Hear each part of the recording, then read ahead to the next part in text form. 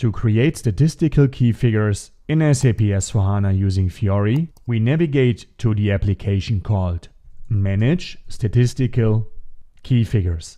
This one over here. Select this one, and over here you can see the start screen for the management of statistical key figures. By the way, you can only see this application if the relevant business roles are assigned to your user. Therefore, you can always click on this button over here, click on About, and then just copy the app ID in the so-called Fiori reference apps library. I will leave you a link in the description of this video. There you will see the roles that you need to assign to your user. Okay, over here you can see a search bar, so we can search for existing statistical key figures via different search criteria. So for instance via the editing status, so whether we want all of these statistical key figures to be displayed or only those ones who are not yet created in full but only in draft, or even statistical key figures locked or unsaved by other users and unchanged ones. But this is not mandatory. Mandatory is the controlling area. So we will select the controlling area. I will just choose A000 in my example. And by the way, I have another video explaining you all details about the controlling area. I will leave the link in the description of this one. Here we can also search for specific statistical key figures if needed, quantity units or categories, and we can also adapt our filters. Now let's click on Go, and here you can see a couple of statistical key figures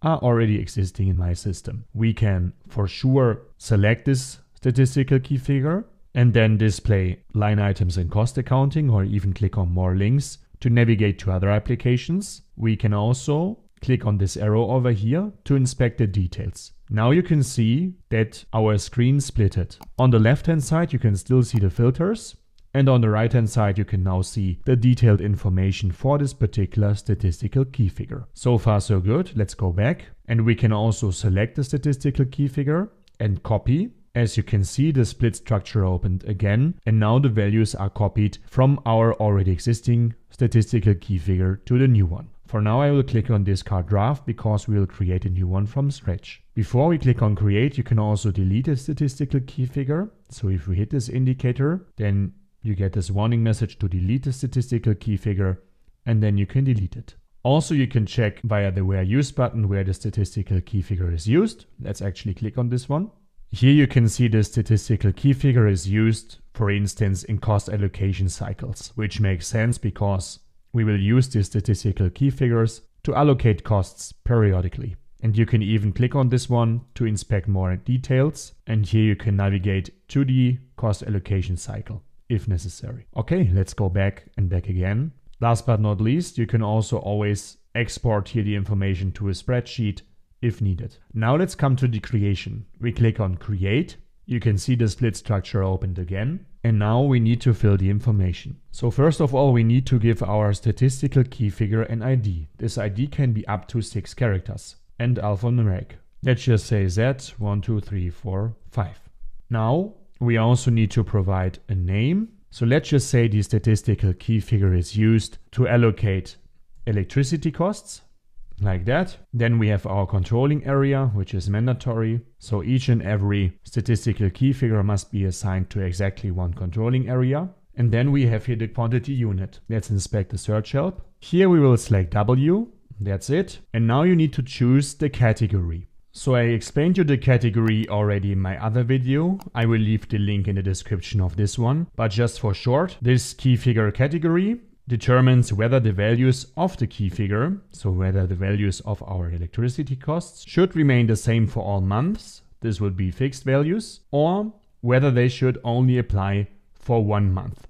This would be the total values over here. And this always depends whether the costs remain steady or whether the costs vary between the different months. For now, we will say total values. Over here you can also translate your statistical key figures to separate languages via the create button, then just insert your language key and the name in the respective language. Now let's click on create, and our statistical key figure was saved. Okay, so far so good. It's always possible to edit an existing statistical key figure. However, in my other video I already explained you when it makes sense to edit a statistical key figure and when not. Also, we could delete the statistical key figure, copy it from here, or see where it's used. Now let's actually assign some values to the statistical key figure via the application called Manage Statistical Key Figure Values. This one over here. You can see a new screen opened where we could inspect already existing key figure values via Go, or we can create new ones. So let's click on Create. And here we can insert some header information. So let's just say allocation of electricity costs. Then we have the document date and the posting date, as well as our controlling area, which is mandatory. Now we insert the receiving cost center, and then we select our statistical key figure, Z12345. Now we need to add the costs. Therefore, we click here on Upload. We can choose between CSV or Excel. Let's for now just say Excel.